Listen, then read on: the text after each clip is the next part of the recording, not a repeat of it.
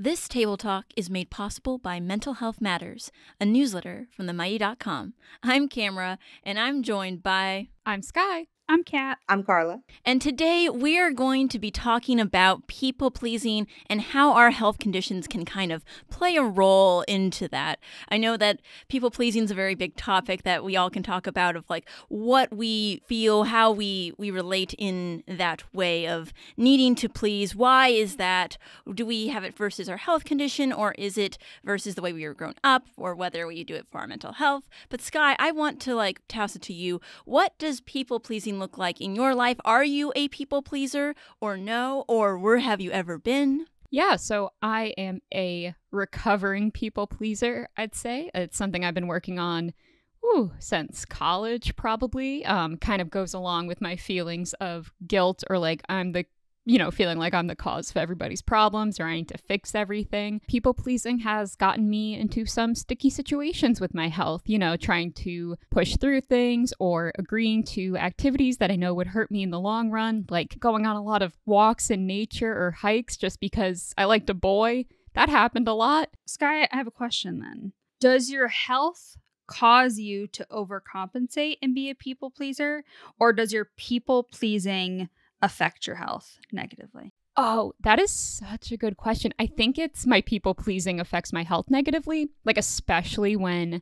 I didn't have a diagnosis or a label for most of the things, health-wise I was going through. And stigma plays a large part in that too.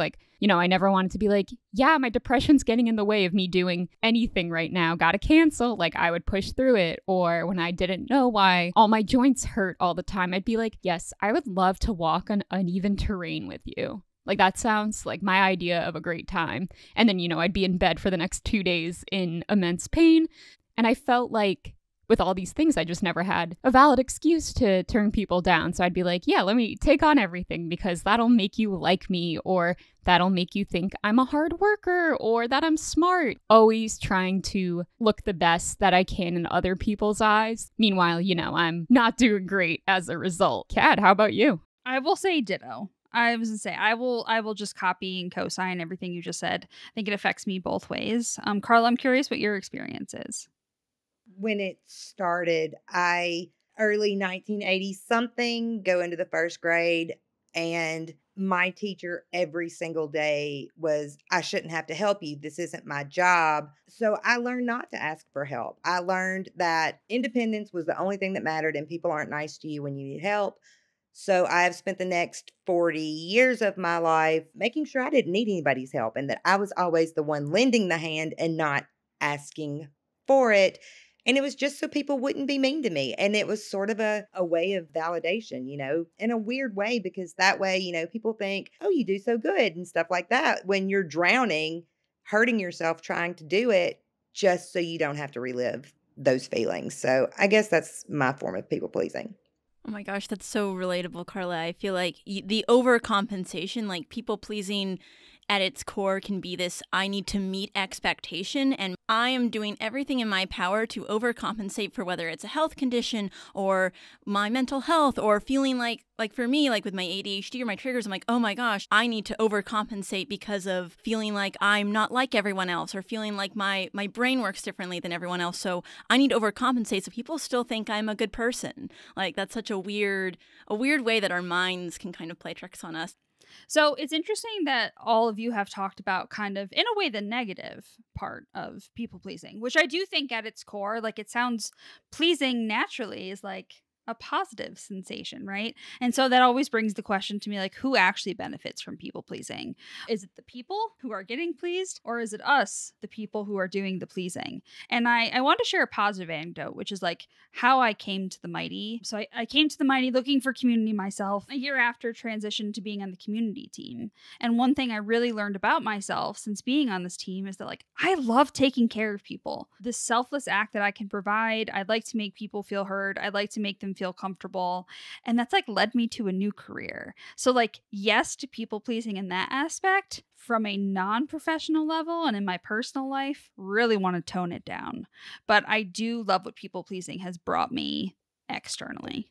I'm glad to hear, that that positive take on it. I definitely feel like, I think that people pleasing's working. My like relationships and how I interact with others, I'm like, yeah, I'll push myself to do these things because this is what the person wants. Meanwhile, I've never asked them what they want. And after, all this people pleasing, and then I get the, well, you could do XYZ thing today or yesterday. Why can't you do the same thing today? And it's because I've burnt out people pleasing. By the time I get to that point and I finally have to come clean and say like, hey, this isn't working for me. Like, I'm in pain and I just wanted to make you happy. The other person kind of gets frustrated and they're like, well, why didn't you just say something to begin with? It can be a difficult cycle. I also feel like with my health conditions, I try to people please healthcare providers a lot. Ooh, that's a good one. Yeah, maybe it stems from my being a teacher's pet, which I never like really thought of myself as. I just really liked when my teachers liked me and approved of me. Yeah, I feel that if somebody ever got mad at me or scolded me, that was a year ruined. Still think about 5th grade.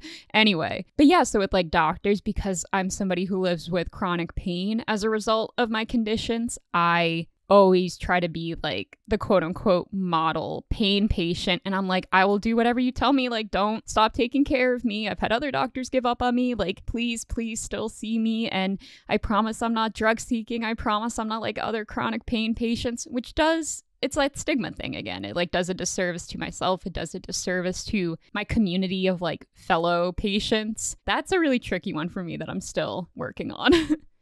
A few things.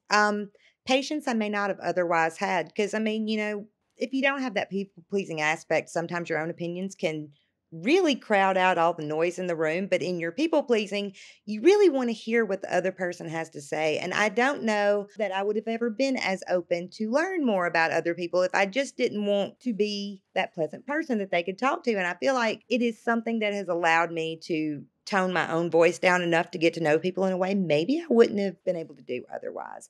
That's kind of the way I try to look at it. Am I trying to people please myself? That's a possibility, but that's the story we're going with right now in my mind. That's so valid, Carla. I feel like trying to figure out the balance of it and where it's coming from is very real. And I remember hearing once and this is kind of more of a like to just check in with yourself. I've heard this term and I want to know how this makes y'all feel and what you believe within it, because I don't think that we are necessarily selfish for being people-pleasing, but people-pleasing inherently, apparently, is a selfish trait to protect. It's very self-conscious, kind of anxious. You're not necessarily thinking about what is it like the other people need or want. Like you are assuming and kind of putting that out there. So it can be like an interesting thing to check in and is like, is this a selfish people-pleasing trait that is happening, or is this something that people actually want? I always find that fascinating. Whoa, I've never because earlier I had said it was a selfless thing, but you're totally right. And I think that brings up the point is that like people-pleasing is either a really good coping mechanism or it's a real bad way to like resolve yourself of the guilt or like not feel, because like I think that's when people pleasing works to my detriment. I'm just so bad at conflict.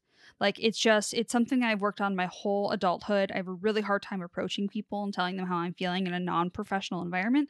For some reason here, I'm able to give my opinion all day long, but I just cannot do that in my personal life. So I think that translates itself to just wanting to please everyone else. But then at the end of the day, I'm stopping myself from growing and I'm just kind of defaulting to this position of like lifting other people up, going along with things I don't necessarily want to. And in a way, I guess it is kind of a selfish thing. I'm doing what feels best to me, may not be the best for the environment. Oh, Camara busted my brain wide open in the best way.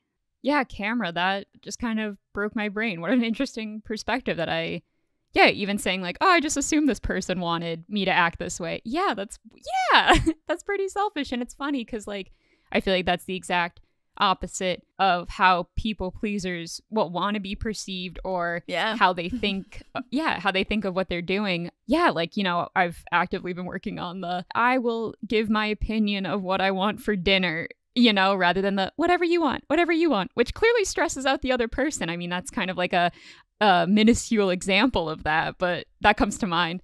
No, that is such a good example. So my partner and I, Mike, we have talked about this like literally our entire relationship with. I always used to be the person who was like, whatever you want to do for dinner.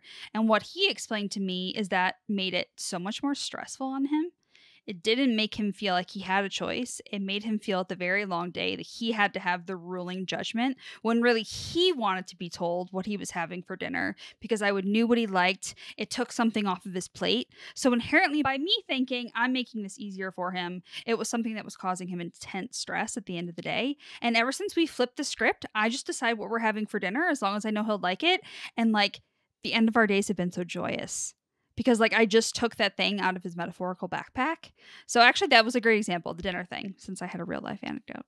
Yeah, direct and assertive communication, you know. Did you know? Wild. Therapists are onto something. Gosh, I love that. Yeah, it is. It's like how sometimes people pleasing can be putting something on to the other person. Like they didn't ask for this gift or they didn't ask for this decision that you think is helping them. Oh, that's so real. It's like, where is the people pleasing coming from and what is it actually doing? And you look inward. It's like, and also you're kind of building this new version of yourself that isn't even what you want or even what you know you want. Self-reflection is either really scary or really like good for you. I'm not sure yet which it is. So let's get into a quick little speed round of what are the final tips of how to break the people-pleasing perfection, the people-pleasingness, the appeasing of others that isn't what they necessarily want. How have y'all worked on that? Whether you're still working on it or have worked on it and grown, what are the tips for those to get out of the people-pleasing habits? Well, I just realized something I've been working on for like OCD treatment could actually apply really nicely to this. I've been doing this thing where if I have like an intrusive thought or if I'm like, if I don't do X, like this bad thing will happen, I've been just saying, oh, random thought, and like trying, like purposefully focusing on something else or like random thought, you little silly goose. I don't know. That's kind of like endearing, whatever. But I realized like with people pleasing, usually the thought's like, well, if I make the choice, they're going to hate me. They're going to whatever. And it's this spiral. So I guess even then you could be like, oh, random thought. Like, what do I like doing? Like you can, like Kat said, that's self-reflection. I think it is both scary and super beneficial. And honestly, check in with yourself. See what you like. Like Camara said, the origins of that people pleasing. Think if it's serving you or harming you. And then really talk to the other people around you and say, hey, how can we communicate better or what works best for you? And I think just that'll help relationships a ton, including the relationship with yourself.